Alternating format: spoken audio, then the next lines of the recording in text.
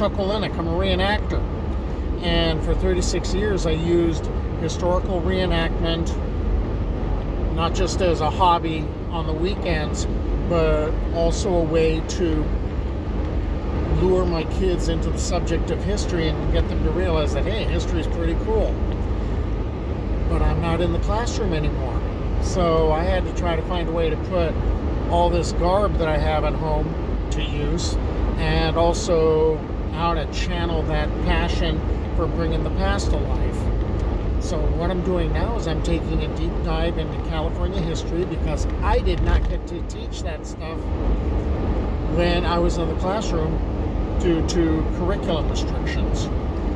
And I've always been fascinated by passing a marker, you know, it says, hey, historical site.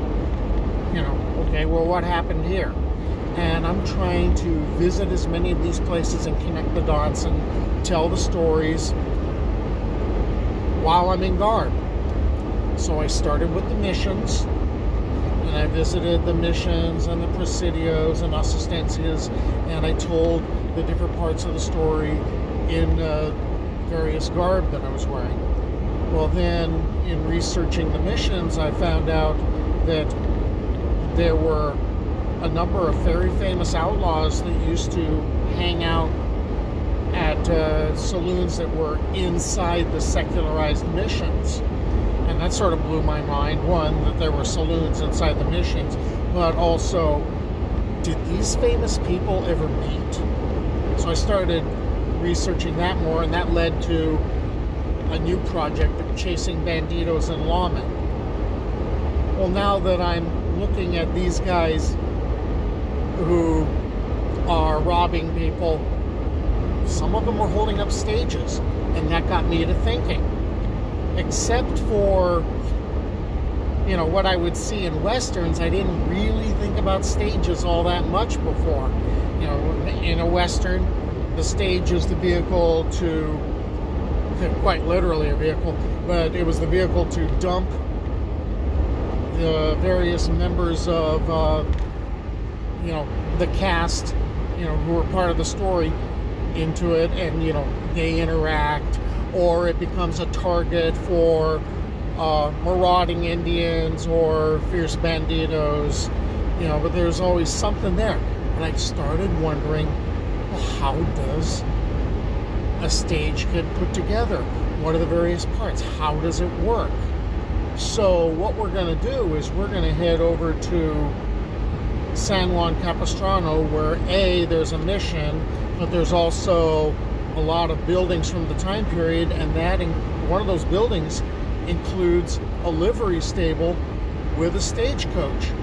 So I hope you will stick with me on my journey.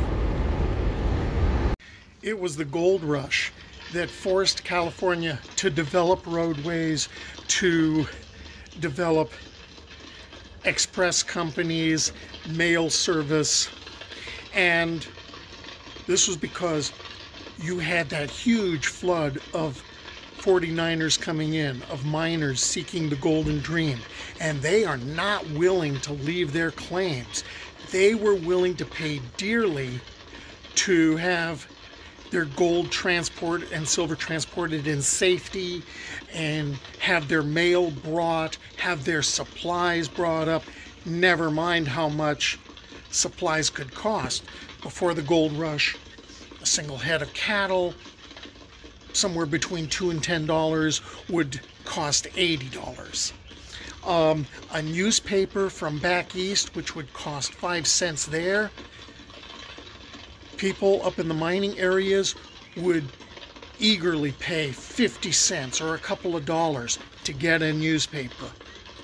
So what ended up happening is the first stage lines started showing up in California in 1849. 4 years later, Sacramento had 12 companies competing with each other. Well, eventually what's going to end up happening is there's going to be mergers taking place and acquisitions, and smaller companies forced out of business until there's one, Wells Fargo. And I have a map that shows a bunch of, it shows the roads for the stages are in black. And then the red dots on the map, those are the stage stations that were in California by 1860. And you're going to notice that there's a whole bunch near the Motherlode area. And then you have the gold dots. That's to show the Wells Fargo stations that came in by 1880. Okay, time to check out the livery stable and see what kind of stagecoaches they have. The Concord Stagecoach, with its curved egg-shaped bottom and wood paneling, weighing in at about 2,500 pounds, was the brainchild of the Abbott Downing Company in Concord, New Hampshire, and was produced for over 70 years.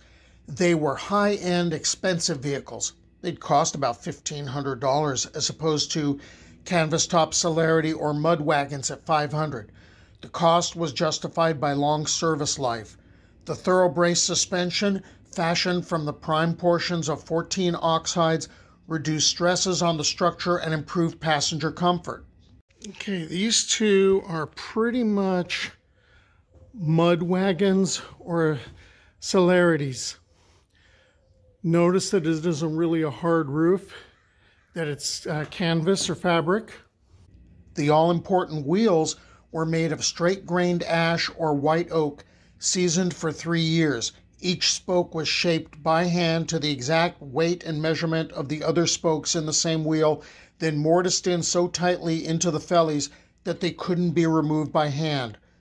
To make the outer iron tire, a circular iron band smaller than the wheel was expanded by heat, set around the wooden rim, then plunged into cold water. When the tire cooled, everything was locked into place.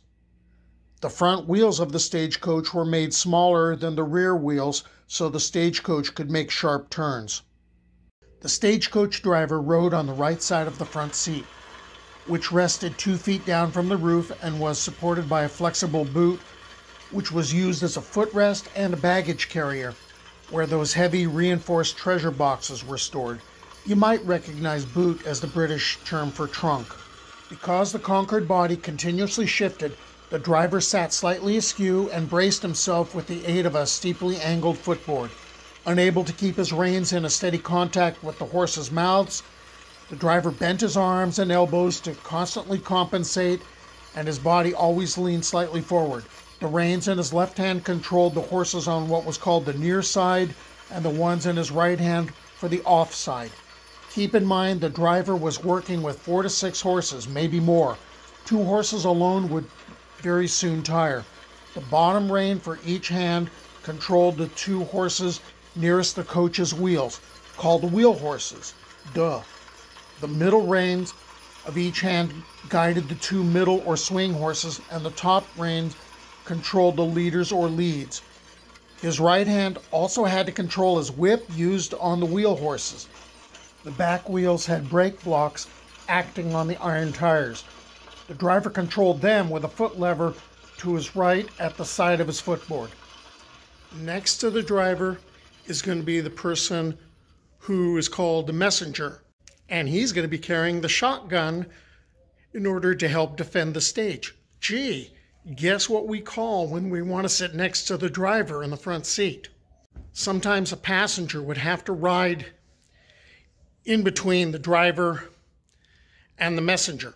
In that case, if you're riding up there, you're going to get a decent ride, maybe a little breezy, but you'll get a decent ride, but you better be providing the driver and probably the messenger liquor and tobacco. A tailgate or rear boot, supported by straps from the top of the coach, was covered with oiled leather and lined with a waterproofed canvas to safeguard more luggage, express parcels, and mail. The coach itself, on the Wells Fargo and Company ones, was painted red with the name in gold leaf. There were leather flaps on the windows. Up to 9 passengers could be seated, which would certainly be a cause for rules of etiquette. The roof of the coach bulged slightly for the purpose of draining and was surmounted on the back and sides with an iron railing to accommodate baggage. Here too, up to 9 passengers could be seated in a pinch. Okay, so now we know the various parts of the stagecoach and we have an idea how it works. But I've got too much stuff to cover and I'm still trying to get towards the very first stagecoach holdup. And that's part of it. So that'll be hopefully in the next video. Stick with me.